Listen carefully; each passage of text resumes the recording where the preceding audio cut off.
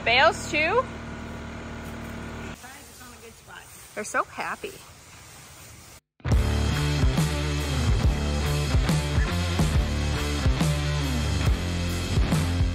Hey, it's your girl Andrea and Todd.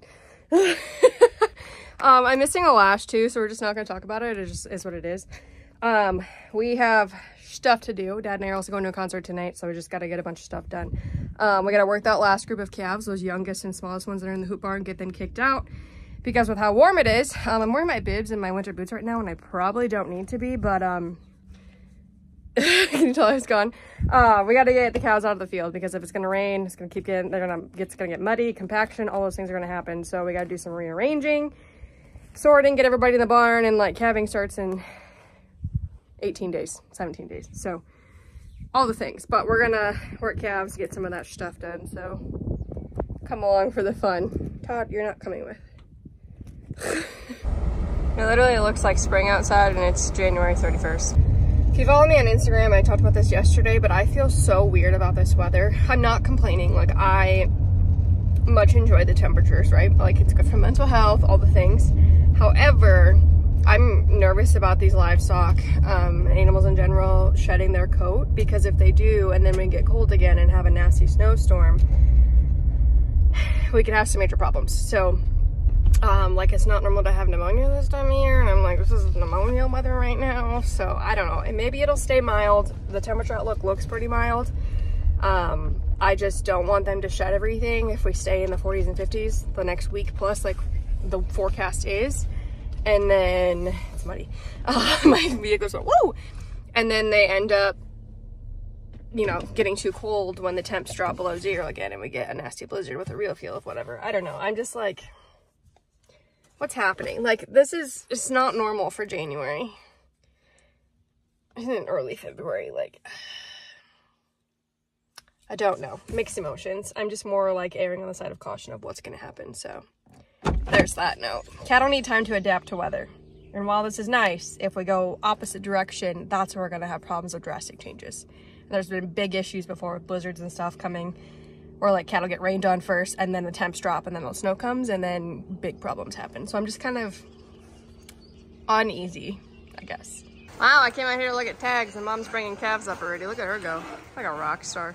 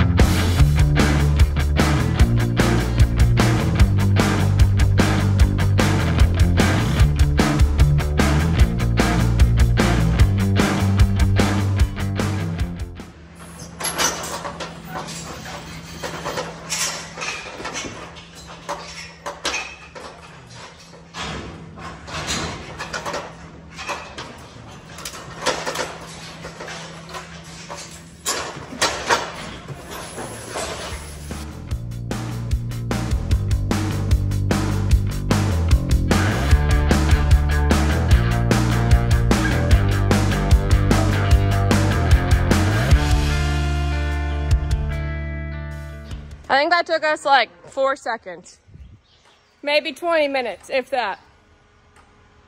rock stars. There's feet on my phone. Anyways, got her done.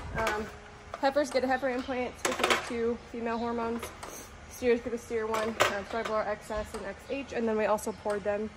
That way they have that for license, such, and all the funness. But 40 head done. It took us like 20 minutes. So it was quick. They filled in nice, smallest calves. They grew, worked well. Next year we know to pull the smallest calves off when we wean, help them out. But this is what, wow, Dad's bedding. He's quick. Dad's cleaning a pen. This is what the implants look like. This is a longer day implant. This is 200-day implant. When we gave them their first one, it was like a 90-day implant, so there's less pellets. So this will slowly dissolve and be absorbed by their body, release hormones at a very specific times to help them increase the rate of gain and improve feed efficiency. And there's a very minimal difference between calves that have been implanted in the feedlot and cattle that have not when you look at the meat at the end. So they'll have this in their system. We won't sell them until like it's been through, because it helps with marbling and all the stuff at the end. But that's what it looks like. This goes under the skin of their ear. Implanting is a really great technology in the beef industry, and I believe in it. I know people are like, ooh, hormone free, but there's not much of a difference at all. So.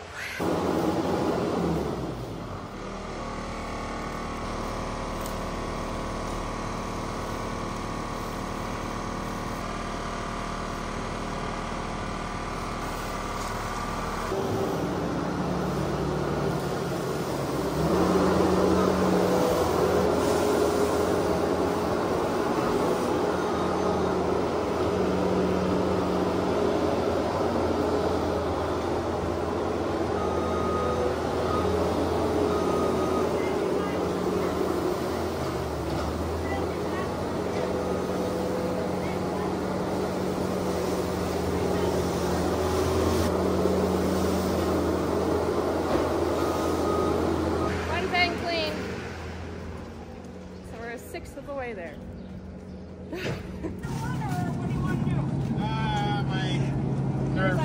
My nerves don't act. You're so quick. That didn't take you very long. What? That didn't take you very long. Well, I'm a guy, so okay. Yep. Okay. Nice try. We worked calves in like 20 minutes, so it didn't take you long at all. shit happens. Okay, Sterling. God. Be free. She's so tame. I don't know why. I mean, her mom's nice, but...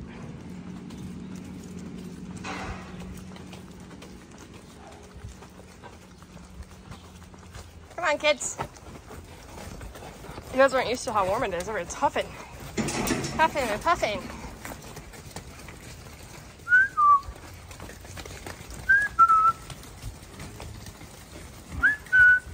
It's been like this since like day one. Just... Dun, dun, dun, dun. Dun, dun, dun, dun.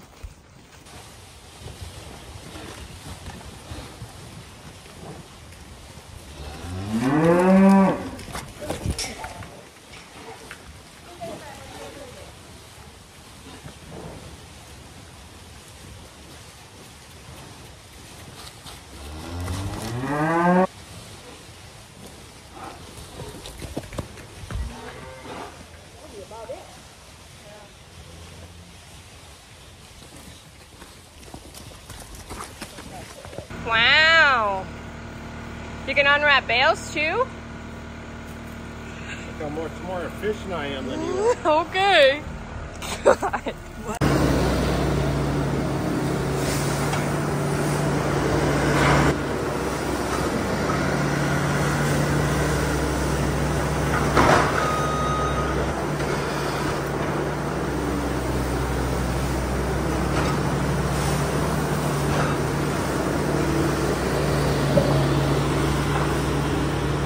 Here comes the powwow. Crazy lady's coming in hot.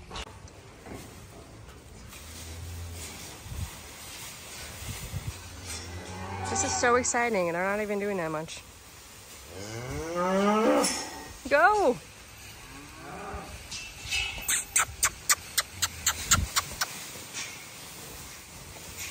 Easy, Toots. They're so happy. 2 pens clean, 1/3 of the way clean, and heifer's bagging up. And cows sorted, so yeah. Well, hey, It is officially midnight. Same day I was recording this video. We finished up chores quick, and then I showered and got ready to go to a concert. Dad and I went to Disturbed and Falling in Reverse, as well as Plush opening tonight. So I have mentioned before, but hard rock, alternative music, that is my jam, my dad, so like, we just enjoy that. So we had a nice little concert adventure, but this is the ending to the video about gearing up for calving season and all of the fun stuff. I think I'm like half deaf in one ear right now still, but it is what it is. But anyways, let me know if you have any questions. Otherwise, we'll see you next time on the next one of probably hauling more manure and more gearing up for calving season.